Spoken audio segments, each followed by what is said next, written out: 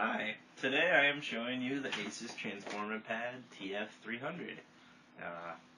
Open this box to find the charger, the fancy instruction booklet, and the cool little wiping cloth they provide for you.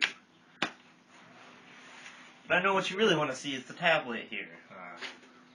Introduced on it is the Android Ice Cream Sandwich 4.0.3.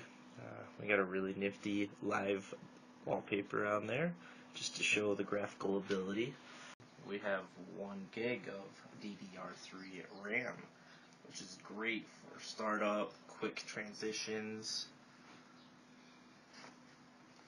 As you can see, it's real fluent. There's no lag when you swipe the screen at all. This tablet also supports the use of a micro SD card, which is inserted on the side right here.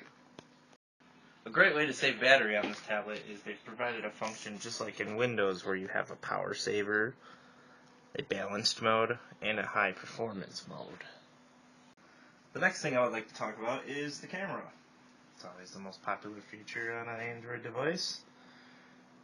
We have the rear facing camera right now, and it's at a solid 8.0 megapixels. It takes very nice pictures. It also has a pretty spectacular zoom mode. As you can see, the video camera is quite crisp on this device. It's going to take a real nice solid video. And I actually want to know for myself if you can flip the camera around midway. No, you can't. We'll edit this part out too. So this tablet overall is a great buy for $400. It's only 1.4 pounds. The battery life is going to be very good. You're looking at least 10 hours